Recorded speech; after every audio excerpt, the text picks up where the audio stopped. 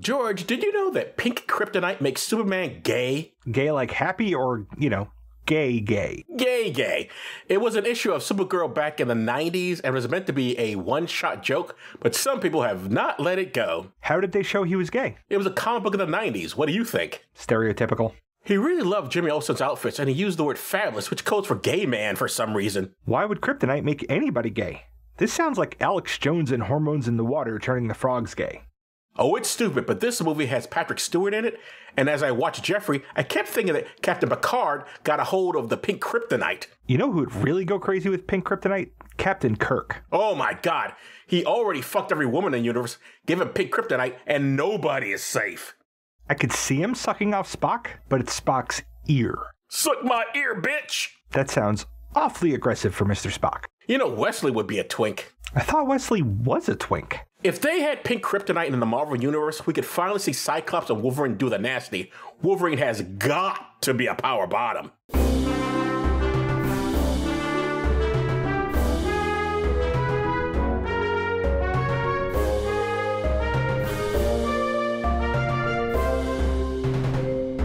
Welcome to Does This Still Work? The podcast that looks at always and asks, does this still work? I'm Joe Dixon. And I'm George Romaka. And today we're discussing Jeffery from 1995 and some historical context. First, podcasty stuff. You can reach us at dtswpod@gmail.com on Facebook, Letterboxd, and Counter Social. Please tell your friends about us and leave 5-star ratings everywhere. You can pick what we watch and get extra per episode content by funding us on Patreon for as little as $1 a month at patreon.com/dtswpod. Now, Joe, take us back to 1995. What was happening with the gays in 1995? I'll answer my question by saying, kind of a mixed bag, actually. Since this movie takes place in New York, all my newspaper sources will be from the city I live in. Not George. George has no interest in living in New York City. True. It's remarkably expensive to live in New York City. And yet I managed to do it. This is from the New York Daily News. Headline, George. Gay clearance ban axed. That's right, kids. Back in the day, the United States, not just the United States, but in governments across the world during the Cold War, thought the gays could not be trusted with classified information because they could be blackmailed since being a homosexual was a crime. Of course, they could have fixed that by simple decriminalization of queer lies, but God forbid. So gays were banned. For some reason, nobody seemed to believe straight men having affairs would also be the subject of blackmail. Somehow that never came up. Your average soap opera knew a man can be blackmailed for straight sex, but not our government. Although in the US government, you can be court-martialed for adultery, but how often were they doing that? Not terribly. Back to the article. In 1995, President Clinton issued an order preventing the federal government from banning gay people from access to classified intel. This order also allowed anyone who had been banned in the past to appeal that decision. This article also mentions how disgraced CIA agent Aldrich Ames went around living in a lavish lifestyle far beyond what a government salary could afford while these rules were in effect, thanks to all the cash Moscow was giving him. This new process would now have your finances scrutinized more than your sex life. Any thoughts, George? Good move. But I am correct about that. I mean, even now, you could technically be tried for adultery in the military, right? Yeah. What does the military care? I'm sorry, just no one's ever challenged that. Because most of the people that you'd be cheating with would be the spouses of other service members, and that is prejudicial to good order and discipline within a unit. If you're fucking your buddy's wife, you can't trust that your buddy's going to have your back in a combat zone. I see. Okay. Now, you would think, good for President Clinton. Good he did that, and it is good. But sadly, that's not where he stopped. This is also from the Daily News. Same year. Headline, George. Navy honors gay it wants to oust. Quote, the Navy yesterday gave a medal to gay officer on the first anniversary of the Pentagon's Don't Ask, Don't Tell policy. The irony is that Lieutenant Tracy Thorne, 28, is on reserve duty while awaiting final word on the Navy's move to discharge him for being openly gay. I'm still befuddled by it all, Thorne told reporters. My commanding officer said, on the one hand, we're trying to kick you out. On the other hand, we're giving you a medal. End quote. The Clinton administration had a policy of allowing you to be gay, but, don't tell anybody, which only sounds odd to our modern ears because it was. Though it really does sum up the 90s and gay life. For example, sitcoms would have sympathetic depictions of gay characters, but a male series regular had to have at least one gay panic episode where he's terrified of being gay, or people will think he's gay, or he got drunk and he may have had gay sex. The subtext being LGBTQ folks are cool, but you wouldn't want to be one, because that's gross. George, do you remember that? How sitcoms would do that? Yeah, that was Friends. That was the entire premise of Friends. It wasn't just Friends. On Seinfeld, George Costanza, not you, George. Thank you. George Costanza and Jerry Seinfeld were afraid people thought they were gay. On an episode of the John Larroquette show, he gets drunk one time, and some guy says, "You and I had sex," and he said, "Oh my God, am I gay?" Blah blah blah. And it turns out, of course, they didn't have sex. But it was a plot that came. There was an episode of The Office where Michael started a rumor that Andy was gay, and Andy was panicking because he thought he might be. Yes, that's right. Yeah. So it's like just reoccurring. It's really strange, or maybe not. Maybe not so strange. No, it makes perfect sense in the context of history, but it doesn't make sense in context of reality. Right. This article points out that at the time, the first year of Don't Ask, Don't Tell, 188 gay service members were either forced out or an attempt was made to force them out.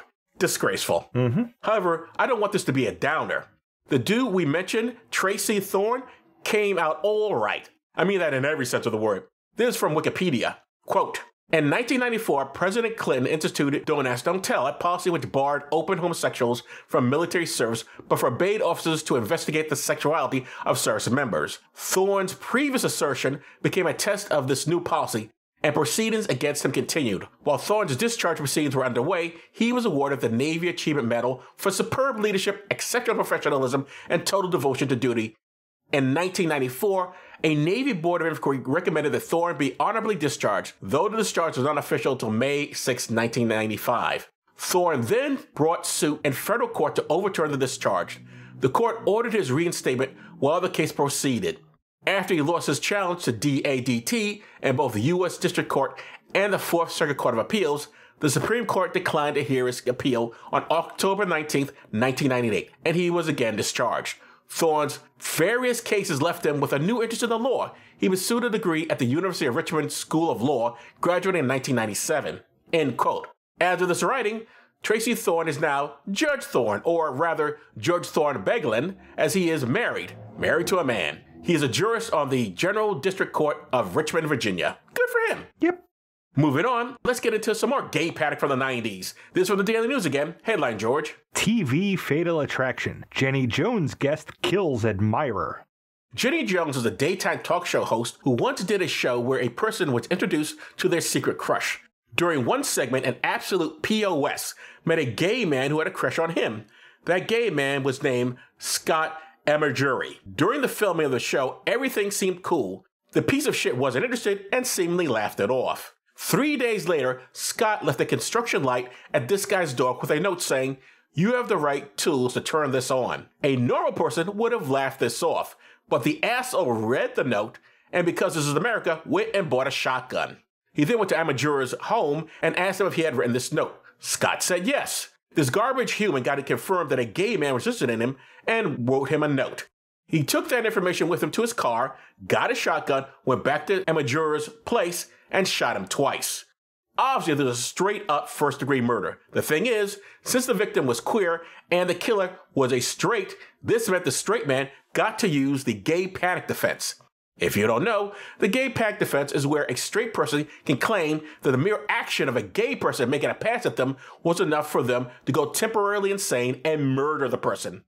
Thanks to that homophobic bullshit, this monster got charged with second-degree murder, was sentenced to 25 to 50 years, and got out in 2017. A complete travesty of justice.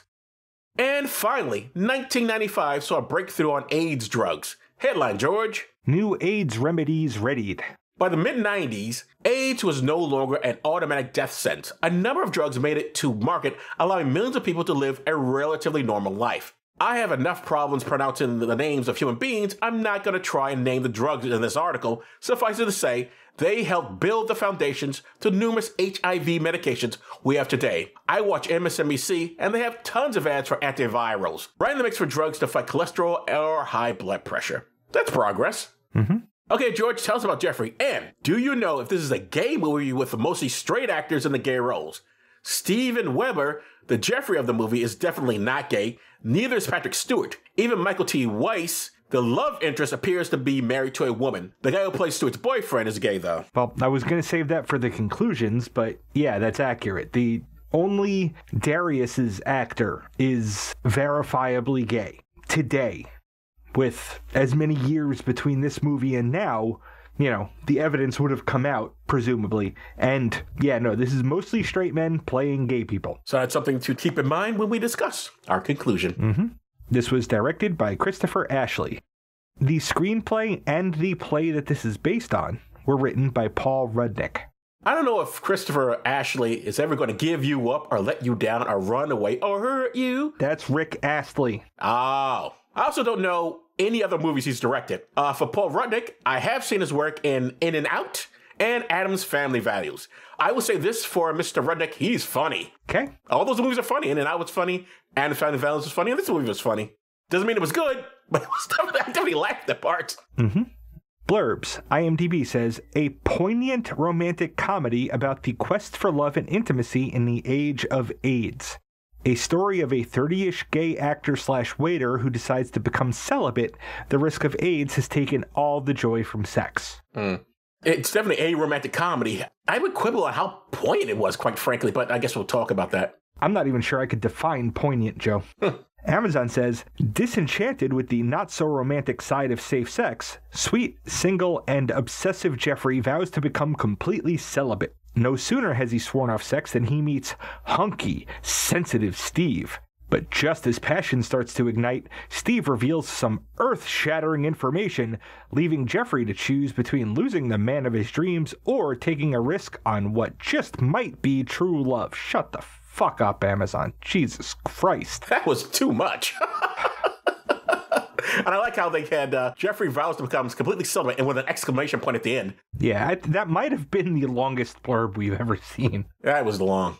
So it's 1995. I am a freshman in high school who hasn't met his first wife yet. Our protagonist, Jeffrey... Oh, I'm sorry. I know. We're just getting started here. But so at what age were you when the two of you met? I was a sophomore in high school. Ah, okay. And she was as well? No, she was a year behind me. That's why I hadn't met her yet when I was a freshman. Ah. Our protagonist, Jeffrey, tells us how he really feels about sex. It would be a sound clip, but between the lively jazz music and fireworks, it wouldn't make a good one, so I'll just quote him.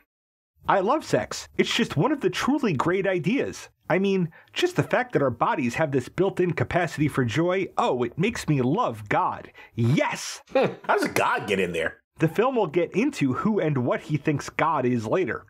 Suffice it to say that the prevailing view on how God would see him is that he's gay, unmarried, and any sex he has is grounds to stone him to death. I'm not sure why the evolutionarily obvious purpose of sex, and particularly of orgasm, makes him love a conceptual bogeyman that condemns it in most of its incarnations, but hey, I don't write movies. Did you know that orgasm and ejaculate are not the same thing? No, they just happen to happen usually around the same time. Yes, okay, you do know that. I just found that out. Yeah, because sometimes I do the ejaculate part without the orgasm part, and that's not as much fun. No. Yes, I found that out myself. That's how I looked that up, and I go like, hey, that wasn't enjoyable. What? That doesn't make sense. That's not how this usually ends. No. At least usually feel good about the mess I just made. Jeffrey is played by Steven Weber. I mostly know Steven Weber from the sitcom Wings.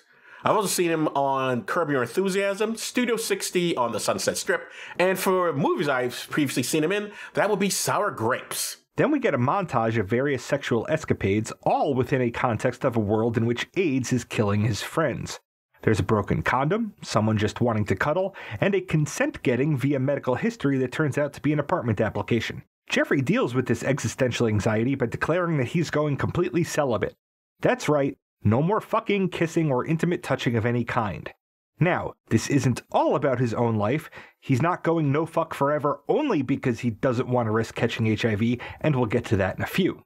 First, we have to see him immediately regret his decision. At the gym, because of course. There he meets Steve Howard, a gorgeous bartender who spots his chest presses before aggressively making Jeffrey regret his recent decision to deny himself dick or anything attached to one. Steve is played by Michael T. Weiss. None of this guy's credits I know, which doesn't seem possible. I could have sworn I've seen him in other stuff. I haven't seen him in anything. Kit sure did, and refused to call him anything but Jared, his role in mid-90s TV show The Pretender, as she gushed over him. By the way, it wasn't it kind of weird that, I guess the film didn't want to get too graphic in it, but his giving up sex doesn't mean he has to be celibate. Yeah, and that's brought up to him, and he just deflects it. Yeah, it's just sort of brushed over. It doesn't quite make any sense. Steve's advances collide with his recent abstinence choice and cause so much cognitive dissonance that he runs from the gym and clumsily avoids getting creamed by a taxi. He's helped to his feet by none other than Mother Teresa herself. Mother Teresa was a monster! Thank you, Kit. Mother Teresa is played by Irma St. Paul. I saw 12 Monkeys. Ms. Irma was in 12 Monkeys, so I guess I saw her in that. You saw Mother Teresa? I swear, she helped me up. Well, how did she look? Well, I don't know. She was walking. She looked great. Oh, please, she's had work done. That's Sterling, ostensibly Jeffrey's best friend, as he's trying on a coat in a store and casually slapping away the hand of a salesman. Sterling is an interior decorator and is played by Sir Patrick Stewart. Do I even have to say Star Trek Next Generation? He's back on TV as Picard, actually. And on top of that, he just played Charles Xavier in the last Doctor Strange movie. He also played Professor X in Logan. And of course, for this podcast, we saw him in X-Men for episode 49. As if to underscore the things Joe has seen him in, he wraps a red sweater around his neck and says this as his next line. Can I do this? Or do I look like some sort of gay superhero? Jeffrey tells Sterling about his dedication to dick avoidance. Sterling thinks he just needs to find a stable monogamous relationship, citing his own with his partner Darius as an example of gay relational bliss.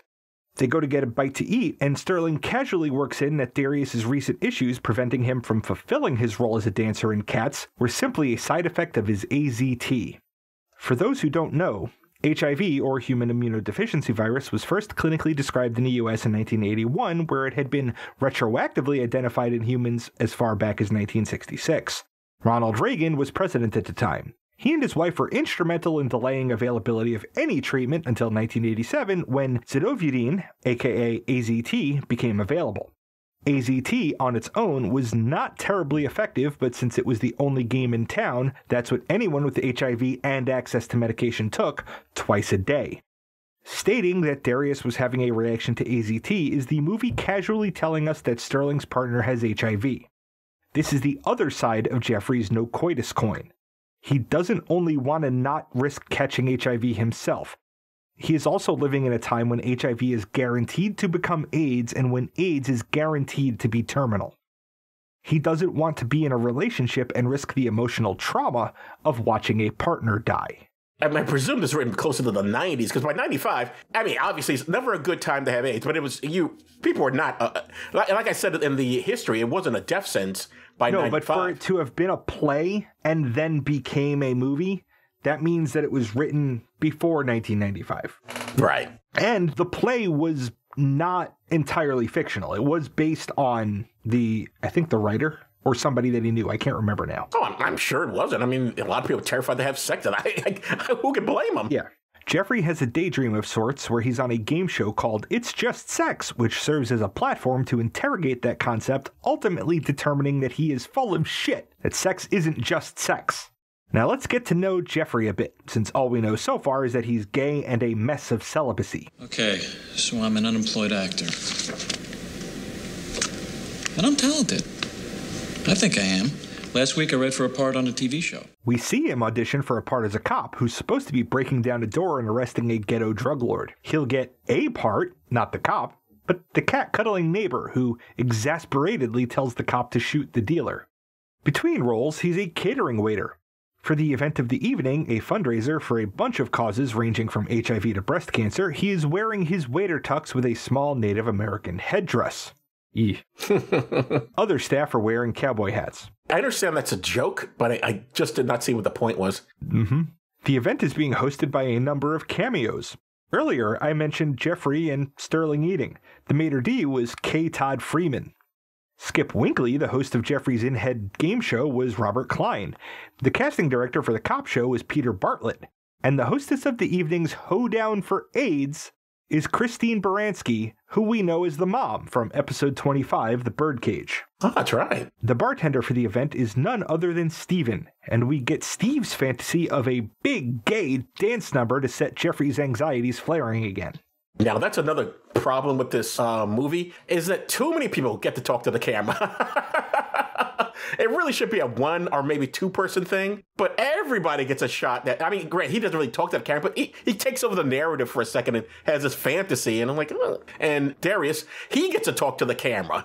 I'm like, he's just a minor character. Why is he chatting to the camera? I wouldn't say he's a minor character. I think there's one main character and 3 main supporting characters, and Darius... All right, well, that's a supporting character. Jeffrey's next attempt to deal with the plot is to join a 12-step program for sexual compulsives. Despite the heaviness of the plot, this is a comedy, so each person giving their testimony is a joke, not advancing the plot, so that's the last I'll say about them. Did you remember when I told my story about when I went to a sexual compulsives group, 12-step program?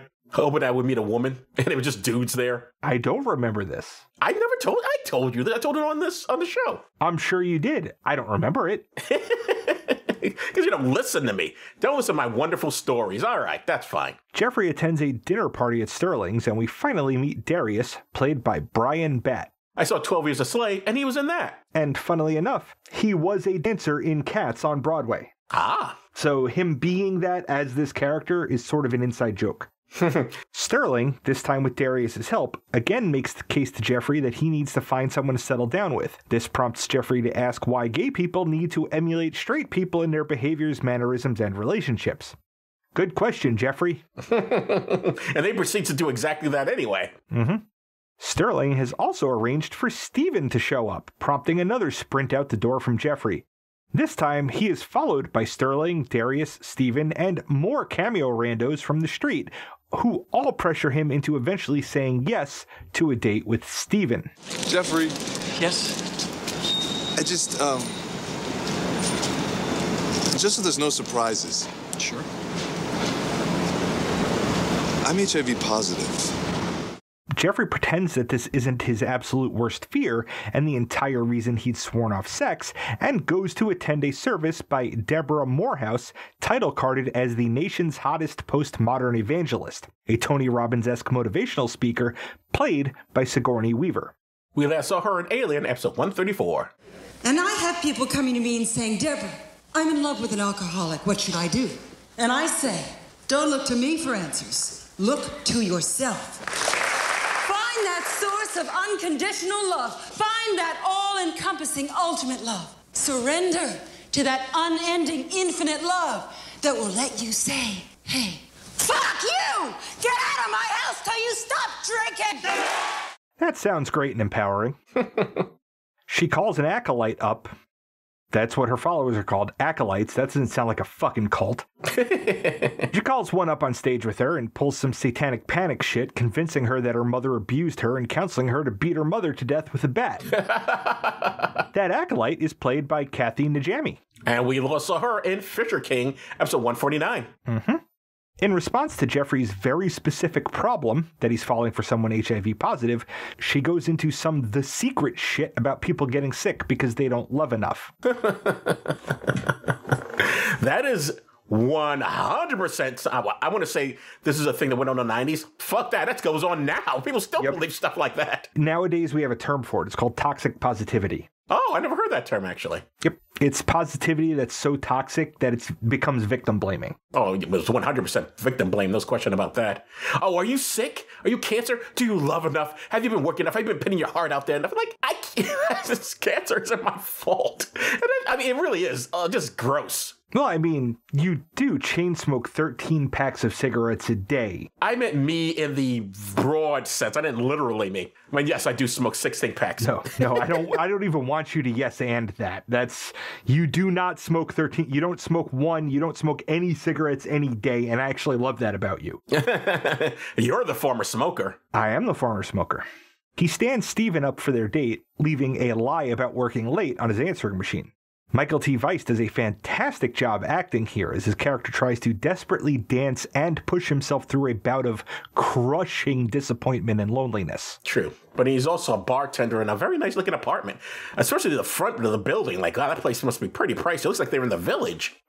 Jeffrey reiterates the central question of the film. What am I so afraid of? Him getting sick? Me getting sick? Why is the idea of a simple dinner now like an evening of Russian roulette? Then, unable to even be alone with himself, Jeffrey goes for a walk. He runs into Sterling and Darius, patrolling to prevent gay bashing as members of the culturally appropriative Pink Panthers. They're eventually drawn away by a call that Todd, a huge bodybuilder from the gym, is in Washington Square in shorts, but not before telling Jeffrey to call Steve again. These people, obviously, it's Jeffrey's movie and this is meant to as something of a joke, but these people are way too invested in this man's life. Certainly these characters have their own lives, clearly, even drawn in this film. Unlike the other people walking in the street who care about who Jeffrey is dating, these guys at least have something else to do, and it's still like, oh, please call this man. Like, he'll call him and not call him. Why are we're way over involved in this person's love life, folks. Okay. Oh, you don't think so? No. I think that if your friends run into you, and they knew that you had a date, they're going to ask how your date was. That would be fine, except that isn't where this started. I mean, this has been going on for a while, and it's been like, oh, Jeffrey got to go with oh, Jeffrey got to do this, Jeffrey got to do like, just calm down. It's the movie. Like, I don't know what you expect, like how real you want this farcical movie to be. I'm just saying. Jeffrey goes and gets something to eat, sitting outside the cafe, and Steven, also out for a walk, sees him. Steve isn't buying the lie about having to work late, and Jeffrey chases after him to apologize, which to Steven is another slap in the face because he knows what the risks are and doesn't deserve being lied to. Jeffrey chases him all the way home. They talk and are about to kiss, and then Jeffrey balks, which is too much for Steven, who just goes into his apartment. Well, it looks like in a very nice neighborhood. Well, it's a Greenwich Village, as I said. Jeffrey starts walking home and is soon assaulted by 3 thugs. And this part of the movie could have gotten way, way darker. He's a little bloodied, but otherwise okay. Mother Teresa was a monster! comes to hold and comfort him while he sings show tunes with someone in the window of a nearby apartment. Next, he calls his parents. Dad is played by Peter Maloney. Of his movies, I've only seen Amityville Horror and JFK. And Mom is played by Deborah Monk. I've seen her in The Savages, Bullworth, In and Out, and Quiz Show. I'm not going to describe this scene. This scene is a reason to watch this movie, whatever we end up saying about it. I watched it for free on a legit streaming service, so yeah, go do that and enjoy. Go see this scene for yourself. Fucking fantastic. This is your favorite scene? It doesn't advance the plot at all, but it is funny. So just go enjoy that. Next, we get Jeffrey's turn to testify at Sexual Compulsives Anonymous, which isn't really anonymous because they stand up there and say their names, but whatever. That's right. I didn't even think of that. Well, they don't say that last name, so it's safe. He describes his formative sexual experience in front of the big mirror in his parents' bedroom as a 14-year-old boy with another 14-year-old boy who kept daring him to do things. And at the end of it, he leaves it kind of ambiguous as to whether or not this should have been considered a sexual assault. Oh my God, no, I didn't take that at all. By the way, I don't know if Paul Rudnick knew Ellen DeGeneres at the time. But I don't remember how old DeGeneres was. When she told the story about her first experience with a girl, she talked about how it happened in front of a mirror. So I don't know if he knew that story, or maybe it's just a common story for gay people. I don't know. Or maybe a lot of people, I wasn't having sex at 14, so maybe they were all doing it in front of mirrors. I know I wasn't. Then he's waitstaff at a memorial for a deceased curator of the Metropolitan Museum of Art. The memorial is title carded as a bachelor party, and the theme of the scene is the sheer quantity of available man-ass gathered in one place. And this is sometime in the future because that guy Todd from earlier, whose beshorted ass was enough to draw the Pink Panthers across town, is now an emaciated blind AIDS victim. And this freaks Jeffrey right the fuck out. Jeffrey accompanies Sterling and Darius to the ballet. After, as they are descending a spiral staircase, Darius gets dizzy. He says he's fine, then falls down the stairs, busting his head open. Jeffrey says out loud that this is because Darius is taking itraconazole, which is a broad-spectrum antifungal medication. Now, when I was watching the movie, I thought he was saying the full name of AZT as a way to maybe get help from somebody who knows about it, because what happens next is a lady with a kid says that her cousin is on that, the antifungal, and gives Jeffrey a hanky and says, put this on his head wound. I have no idea what to think of it since it wasn't the name of AZT, which, as I said earlier, is zidovudine. Fuck, I don't know. Darius gets up, says he's fine again, then falls back down the stairs. Yep, that happens. Jeffrey goes to a Catholic church to ask the problem of evil. There, he's met by Father Dan, who is played by and is basically Nathan Lane. His performance was the most fun I had in this film. This whole movie is a sitcom, but his appearance was the most over the top of anyone. He's also one of the few actual gay people in this movie. And speaking of gay, we last saw him in The Birdcage, episode 25. And in all honesty, this is another scene that you should just watch the movie for, because I can't do it justice with an explanation. I'll just say that Jeffrey doesn't get any answers that he actually wants, because this movie isn't enough to provide any answer to the problem of evil that isn't because God isn't real. I do have to mention Church Lady number 1, one of 2 ladies in the pews who are delighted by Father Dan's antics. She is played by Mary Bond Davis. She was in Coming to America, which we saw for episode 17. And now it's time for a pride parade. Stephen is organizing marchers. The first unit will be as follows. Dykes on bikes. Concerned Pan-Asian bisexuals. Black gay Republicans. Aside from a couple cameos, that joke is the black representation in the film. It's also accurate. Yeah. There are more of those now. Yeah, probably. Like they actually show up places. Among the marchers is Olympia Dukakis, being an almost perfectly supportive parent of what I'm going to call a trans person that the movie calls her pre-operative transsexual lesbian son, Angelique, played by Gregory Jbarra. Jeffrey shows up but isn't marching. He just happened to be jogging through Central Park on Pride Day. Asshole. And not even realizing, even though he sees all these people in the park, making no secret of what they're there for, he just completely misses it. Sterling and Darius show up to march with Interior Designers Fight AIDS. And also, true story, Brian Batt, the actor playing Darius, is an interior designer now. Oh, really? I saw his listings on IMDb. I thought he was still, thought he was a producer these days. He might be, because they don't list interior designer on IMDb. Oh, so how'd you find that out? Wikipedia, the other source of information, the secondary primary source of information for this podcast. True. The takeaway from this scene for the plot is that Stephen has a boyfriend, and that doesn't matter to Jeffrey because he's moving back to Wisconsin too, and I'm not putting words in anyone's mouth, hide until AIDS or his life is over, whichever comes first. A few days after the parade, Darius dies. Sterling doesn't want Jeffrey's help or comfort, seeing his imminent move to Wisconsin as a sort of betrayal and an indication that his friend isn't really there anymore anyway. To be clear, and Sterling even admits this himself, Sterling is out of his fucking mind with grief. So much so that the actor, Sir Patrick Stewart, thought about this movie when he was playing Jean-Luc Picard, who'd found out that his entire family back home was dead, so that he could start crying and add emotion to that role. Going back a little bit, when he's going to Wisconsin and he's got to get away from all this, I could be wrong about this, but I think AIDS was also in Wisconsin. And there are also gay people there, so I don't know how you really escape these things. I think his parents were in Wisconsin. Yes, I understand that. He's going back to his family, but he's also escaping AIDS. I'm like, well, that's not going to happen. And also, like, small town gay, not the same as New York City gay. Like, the visibility, the quantity. The quality. I'm not going to say that. But no, they have major. I mean, we don't know where in Wisconsin. We don't know if he's moving to a small town in Wisconsin, maybe a big. There is no place in Wisconsin that's like New York City. Oh well, I don't mean that, but they do have cities. Yeah, but no city in Wisconsin is going to be anything close to New York City. No, for good or ill. But if he's looking for dick, I'm just saying that would still exist in Wisconsin. No, he's not. But I mean, the gay people will still be there. There is no. The gays are everywhere. But he won't know the scene. That's true. And he won't run into them. He won't run into people that he knows. He can just hide. Well, he just has to go to the gym, apparently. Man, he can do push-ups in his room.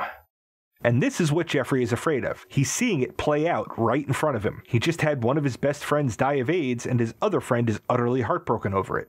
So how does a writer of a screenplay or the stage play this was based on get Jeffrey from seeing and being this to being a Jeffrey that's strong and brave enough to follow his heart?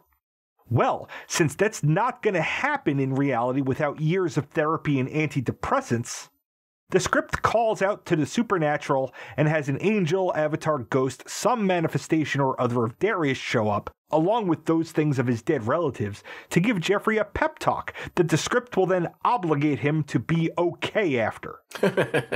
Hate AIDS, Jeffrey, not life. How? Just think of AIDS like the guest that won't leave. The one we all hate. But you have to remember. What?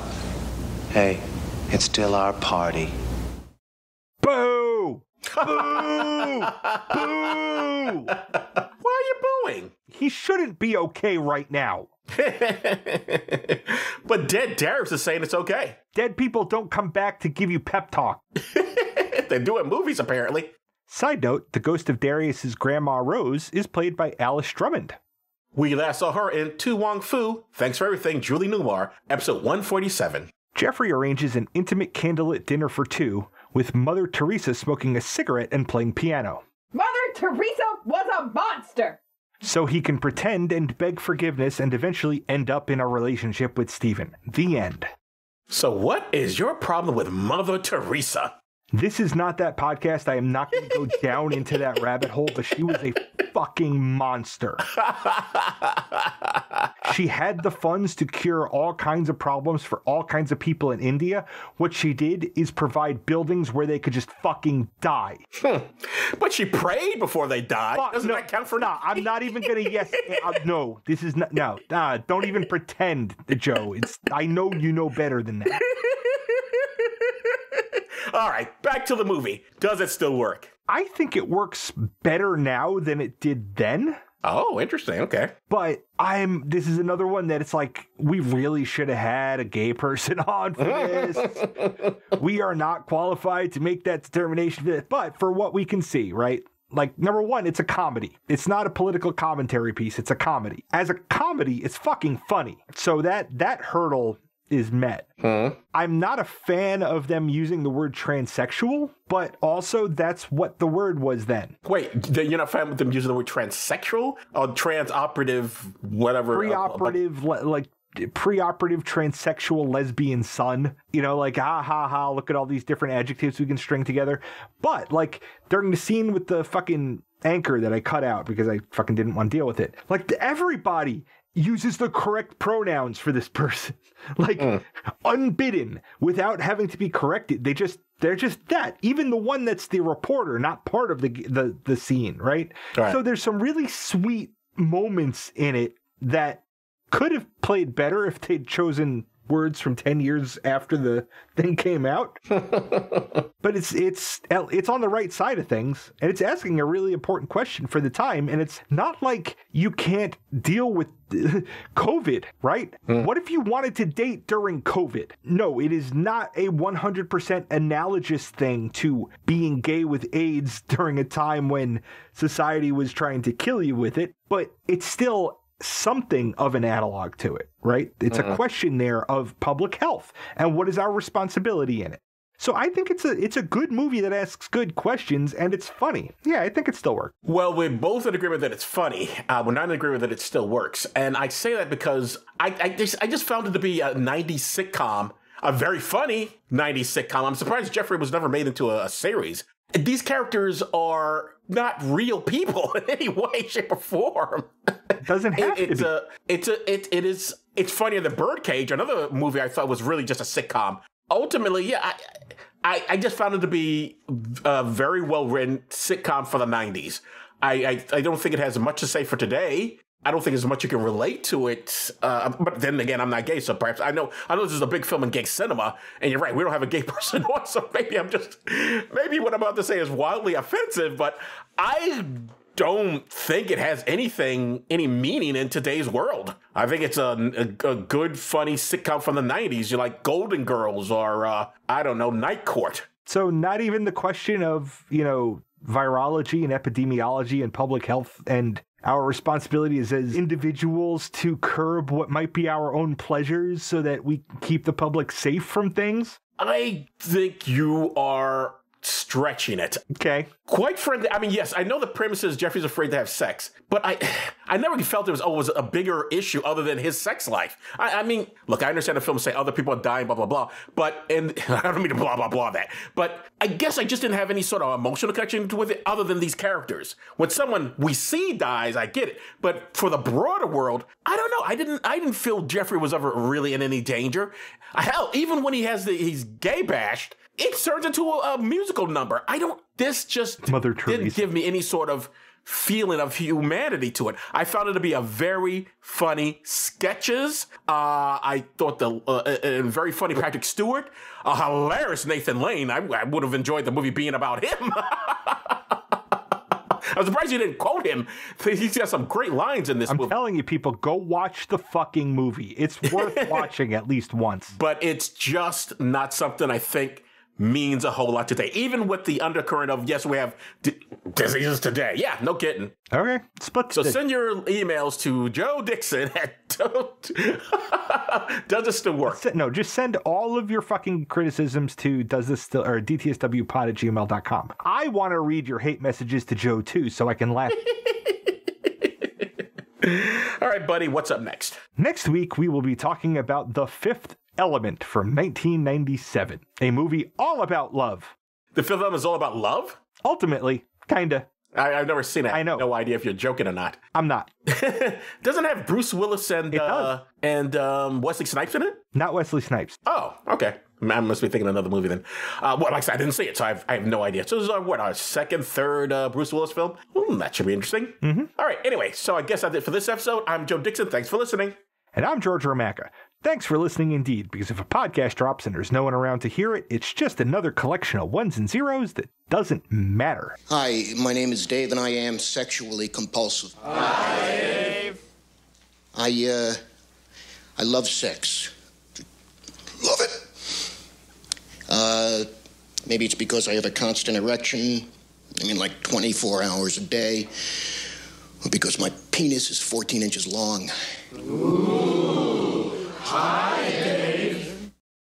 You've been listening to Does This Still Work? Produced by Joe Dixon and George Romaka. The hosts can be reached via social media, email, or the contact page at dtswpod.com. Be good to yourself and others, because that still works.